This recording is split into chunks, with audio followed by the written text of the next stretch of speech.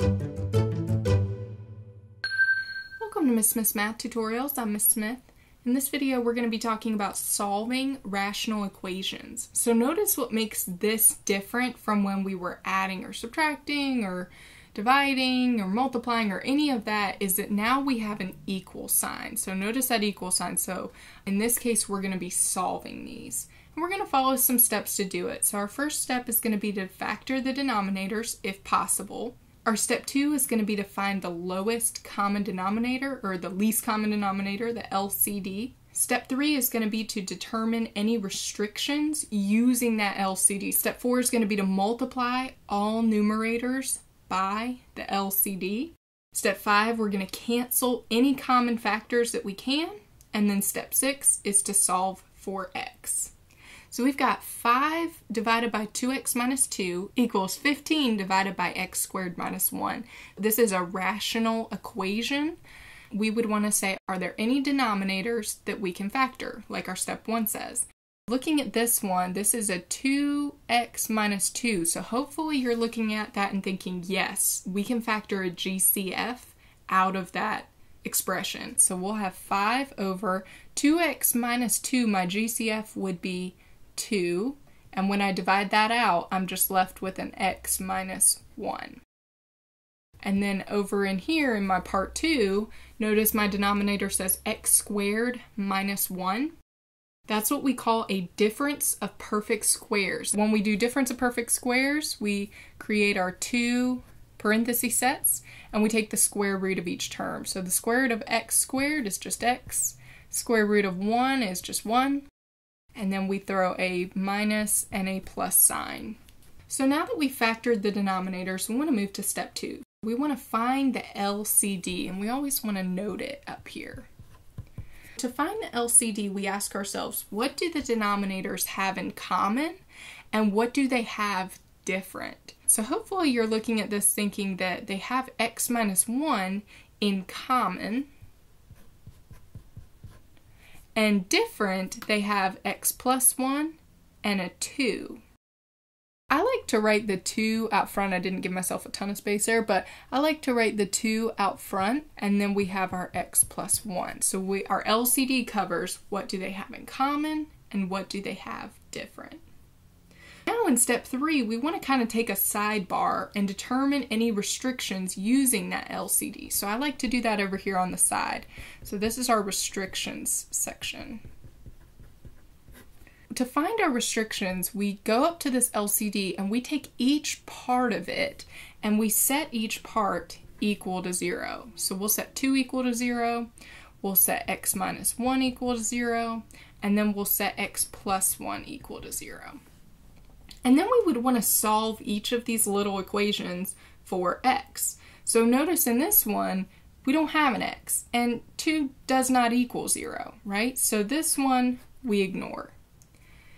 Now for this x minus 1, we'd want to add 1 to both sides to get x alone, and we'd end up with x equals 1. So for this one, we'd want to subtract 1 from both sides, and we'd end up with x equals negative 1. The way we write a restriction statement is I like to do a little star, and I say that x cannot equal these things that we found through solving. So x cannot equal 1 or negative 1. And the reason that x cannot equal 1 or negative 1 is because if you were to plug in either one of those numbers for x throughout the problem and solve, you would end up with 0 in the denominators. And you cannot have 0 in the denominator. That would be undefined. Even if you tried to plug it in the calculator, it would tell you error cannot divide by 0. So it's good to just know up front that those are things x cannot equal. So step 4 says multiply all numerators by the LCD. So we're going back up here. We're going to take this LCD and we're going to multiply all numerators by 2 times x minus 1 times x plus 1. We're going to do that here and here. X minus 1, x plus 1. And then step 5 says cancel any common factors. Notice we have a 2 here and a 2 in that LCD, so these can go ahead and cancel. We also have an x minus 1 here and an x minus 1 here, so those can cancel. Now we can't cancel the x plus 1, so we just need to rewrite 5 times x plus 1. That's what we have remaining. Then we have our equal sign. And now let's do it to the other side as well. Let's cancel what we can. Notice I can cancel this x minus 1, and this x plus 1, x plus 1. And so I'm just left with 15 times 2, which I could go ahead and say 15 times 2 is 30. And so now, step 6, we want to solve for x. We need to distribute this 5 to both our terms. 5 times x is 5x. 5 times 1 is a positive 5 equals 30. We'd want to subtract 5 from both sides. This is just basic algebra we're doing at this point. And we have 5x equals 30 minus 5, which is 25. Our final step to get x alone is to divide 5 on both sides. And we get x equals 25 divided by 5 is just 5. So it's important to note that we said right there that x could not be 1 or negative 1, and it was not, right? We got x equals 5. Okay, let's look at 2 more problems together. In this first one, we have 3 divided by x plus 2 minus 2 divided by x minus 3 equals 18 divided by x plus 2, x minus 3. In this one, we don't just have a rational equals a rational. We have some subtraction going on here. But here's the thing, we follow the exact same steps that we did on the last. So our first step was factor any denominators if you can. I've got x plus 2. Can I factor that anymore? Nope, that's already in factored form. And I personally like to put parentheses around it. What about x minus 3? Can I factor that? Nope, that's already factored all the way. So I'll go ahead and put parentheses around it. And then in this final denominator, x plus 2, x minus 3, is there any factoring I can do there? And I know the temptation for a lot of students is, oh, let me FOIL that. No, we don't want to do that. If you were to FOIL it, you're going to end up with a quadratic trinomial, and then you just have to refactor it again. This is already in factored form. We want to leave it like that. That's perfect. That's exactly how we want it. Okay, so now we move to our step 2. Find the LCD. The LCD is what do the denominators have in common and what do they have different. This one and this one have x plus 2, so we'll include that. So x plus 2. We see that they have in common this x minus 3, so we'll include that. What do they have different? Well, nothing, right? That covers all of them. X plus 2, x minus 3, x plus 2, x minus 3. So we've got everything covered with our stuff in common. So our next step is going to be to note the restrictions. So I like to do that over here on the side just to quickly make a little restriction section. We take each part of our LCD, x plus 2, and set it equal to 0, and x minus 3. And set it equal to 0. And then we solve each part for x. So in this one, we'd subtract 2, and we'd get x equals negative 2. And in this one, we'd add 3, and we'd get x equals 3. So our restriction statement is going to be x cannot equal negative 2 or 3. Making x equal to negative 2 or 3 would create an undefined situation where we are dividing by 0. We cannot have that.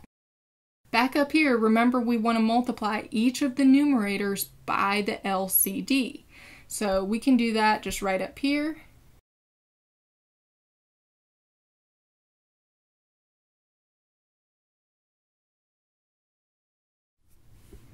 We want to cancel what we can. X plus 2, x plus 2. All I'm left with is 3 times x minus 3 right there. In our next one, notice the x minus 3's cancel, and all I'm left with is a negative 2. Be so careful there. That is a negative 2. So negative 2 times x plus 2.